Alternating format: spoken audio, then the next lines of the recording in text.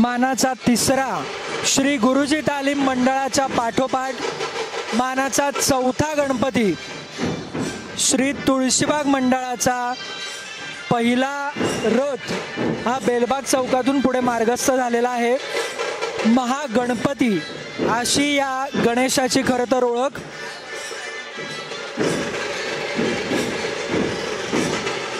कोल्हापूरची अंबाबाई या देवीच्या मूर्तीची सुंदर अशी प्रतिकृती मंडळाने साकारलेली आहे।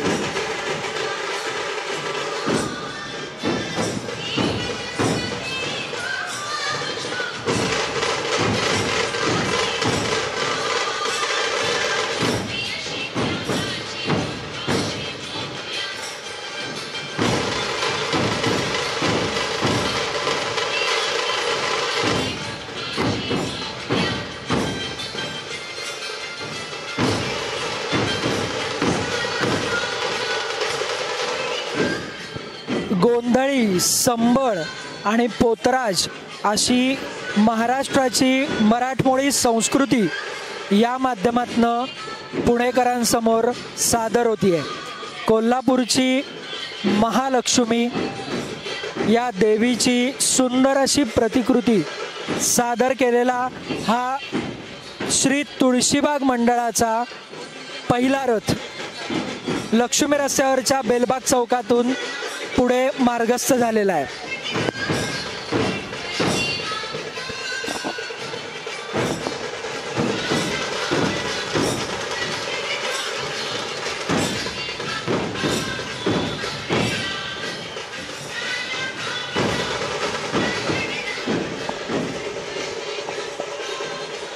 तुळशीबाग गणपती मंडळासमोर विविध सामाजिक संदेश देणारे कार्यकर्ते देखील सहभागी झालेले आहेत। आपण बघू शकतो कशा प्रकारे विविध सामाजिक संदेश देत, अवयवदानाचे संदेश देत हे कार्यकर्ते या महिला मिरवणुकीत सहभागी झालेल्या आपल्याला दिसत आहेत।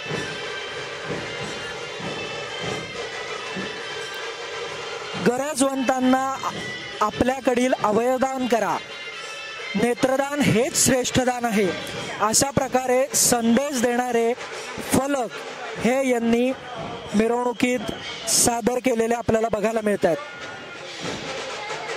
श्री तुळशीबाग मंडळासमोरील ही दृश्य आपण थेट लक्ष्मी रस्त्यावरनं पाहू शकतो।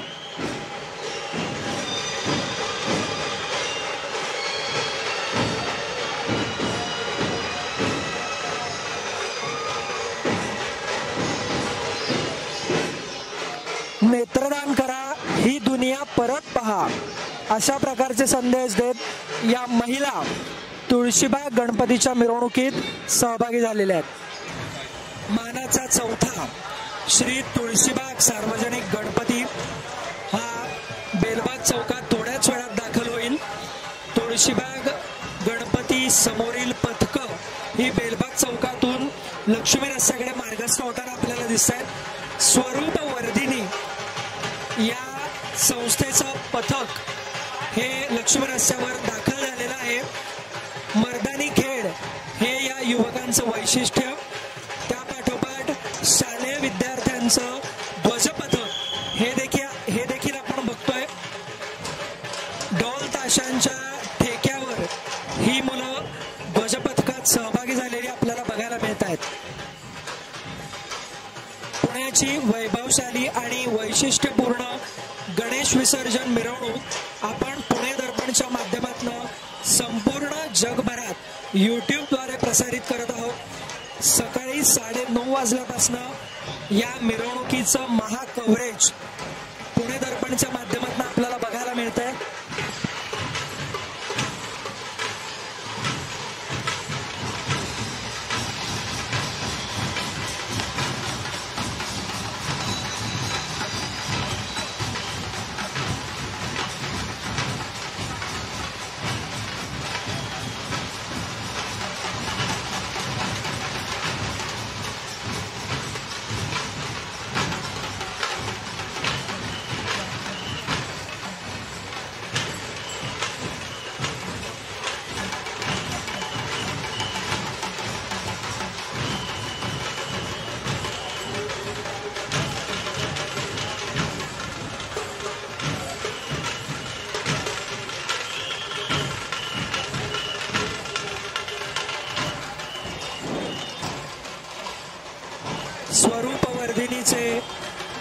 असं वादक पारंपरिक वेशात डोक्यावर भगवा फेटा परिधान करून या मिरवणुकीत सहभागी झालेले आपल्याला बघायला मिळत आहेत। सामाजिक कार्यात वर्षभर अग्रेसर असलेली अशी पुण्यातली स्वरूपवर्धिनी ही संस्था कसबा पेठेमध्ये या संस्थेचं मुख्य कार्यालय आहे। विविध उपक्रमांच्या माध्यमातून ही संस्था केवळ पुणे शहरातच नव्हे तर संपूर्ण महाराष्ट्रात कार्यरत असते। हे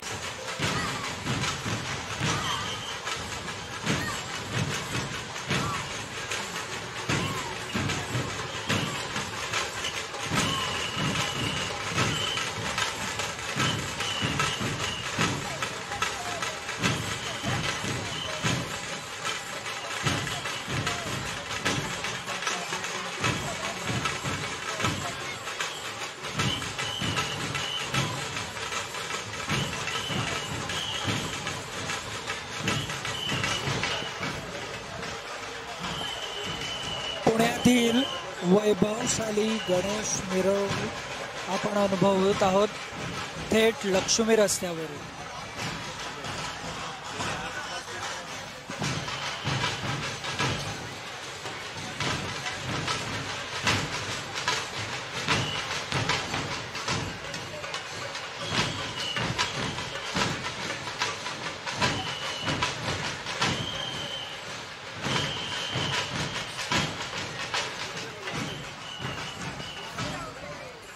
मानाचा चौथा गणपती श्री तुळशीबाग गणपती थोड्याच वेळात निलबाग चौकात दाखल होईल।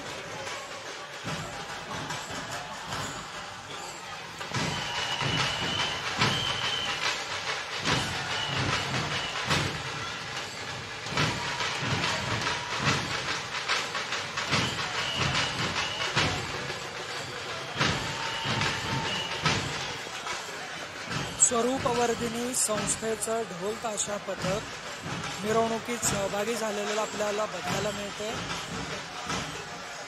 पुण्यातील सर्वात जुनी संस्था असलेली स्वरूपवर्धिनी ही सामाजिक कार्यात अग्रेसर संस्था आहे। श्री तुळशीबाग सार्वजनिक गणेश मंडळाच्या मिरवणुकीत स्वरूपवर्धिनीचं पथक सहभागी झालेलं आपण बघतो।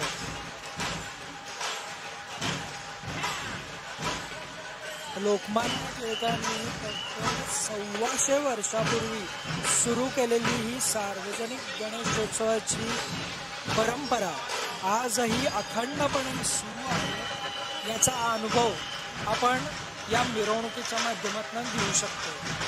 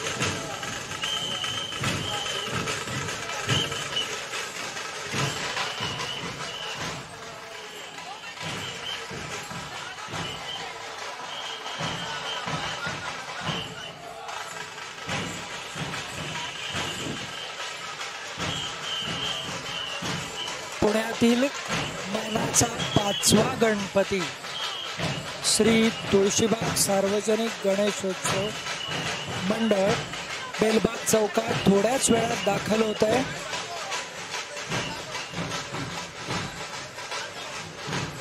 लोकमान्य टिळकांनी सुरू केलेली गणेशोत्सवाची परंपरा ही मंडळं आजही तितक्याच उत्साह आणि जोमानं सुरू ठेवल्याचं चित्र पुण्यासह संपूर्ण जगभरात आपल्याला बघायला मिळते।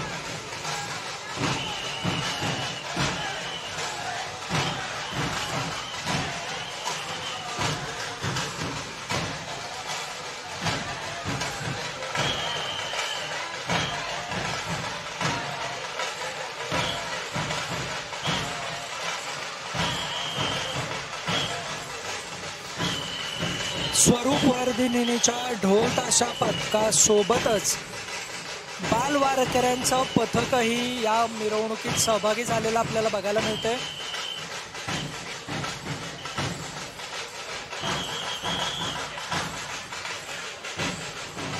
पारंपरिक वेशभूषेत सहभागी झालेले हे बालवारकरी या मिरवणुकीचं आकर्षण ठरताना दिसतंय।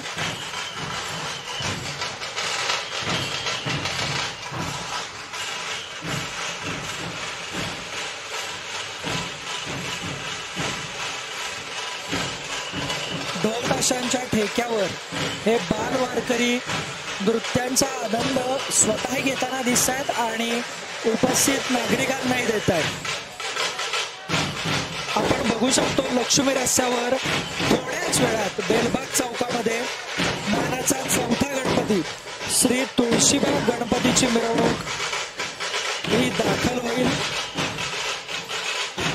मिरवणुकीच्या अग्रभागी असलेलं स्वरूपवर्धिनी पथक आणि त्या पाठोपाठ श्री गजलक्ष्मी पथक देखील बेलबाग चौकातनं लक्ष्मी रस्त्याकडे मार्गस्थ होत आहे।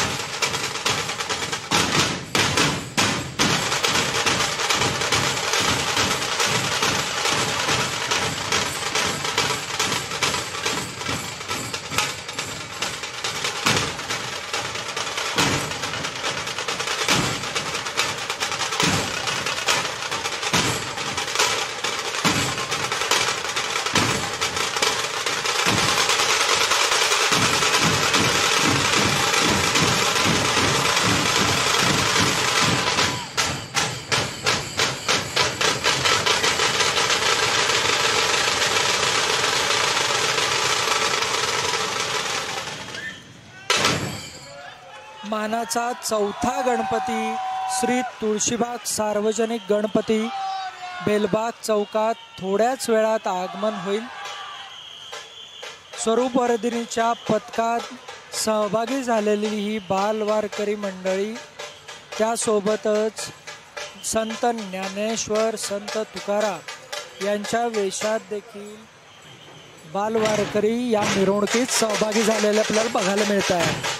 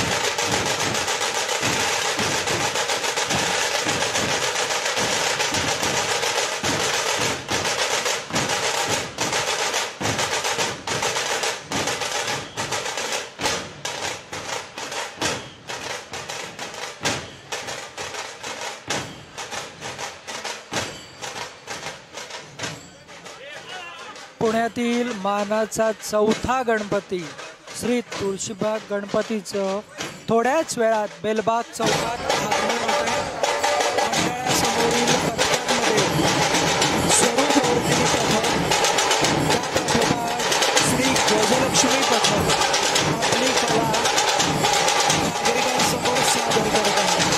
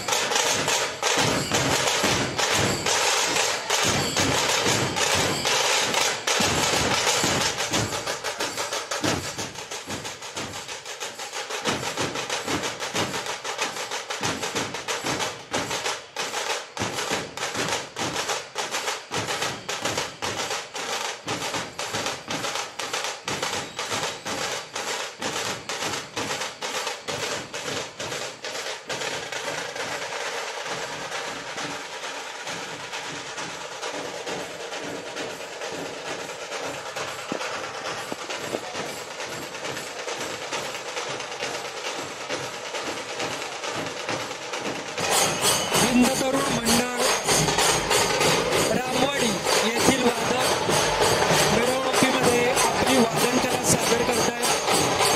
मानाचा चौथा गणपती श्री तुळशीबाग गणपतीचं आगमन बेलबाग चौकात झालेलं आहे. मानाचा चौथा गणपती श्री तुळशीबाग गणपतीचं आगमन 2:15 बेलबाग चौकात झालेलं आहे. महागणपती अशी या गणपतीची ख्याती सगळ्या जगभरात आहे. अतिशय सुंदर अशी गणरायाची मूर्ती आपण बघू शकता. पुण्यातील मानाच्या गणपतीपैकी सगळ्यात उंच अशी फायबरची मूर्ती म्हणून ही ओळखली जाते.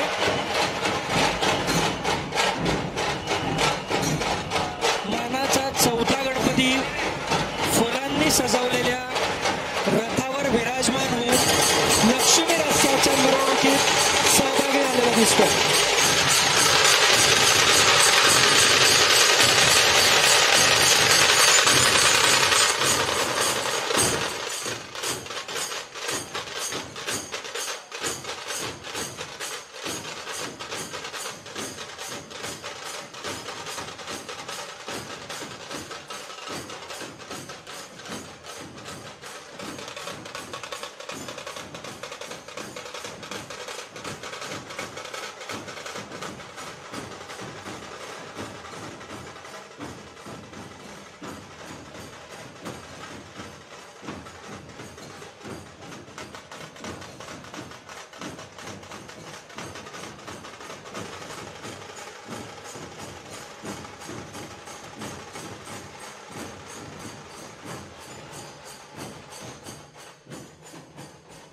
मानाचा चौथा गणपती श्री तुळशीबाग गणपतीचं आगमन बेलबाग चौकातून लक्ष्मी रस्त्याकडे झालेलं आहे.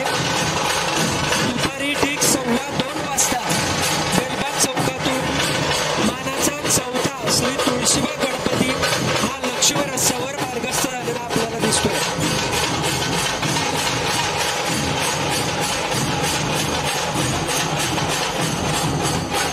तुळशीबागवाले यांनी 1900 साली या गणेशोत्सवाची सुरुवात केली होती.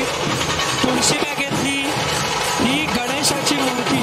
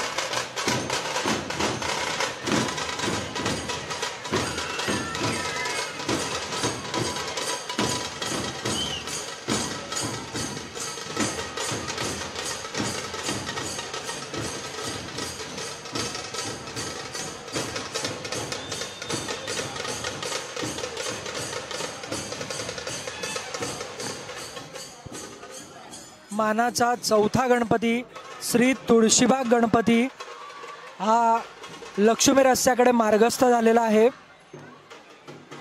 गुरुवर्य DS खटावकर यांचा कलेचा वारसा पुढे शिल्पकार विवेक खटावकर यांनी चालवला आणि त्यांची तिसरी पिढी विपुल खटावकरच्या माध्यमातून या सजावटीतून आपण बघत आहोत की ही कला खटावकरांची तिसरी पिढी देखील कशा पद्धतीने उत्तम रीतीने जोपासत आहे।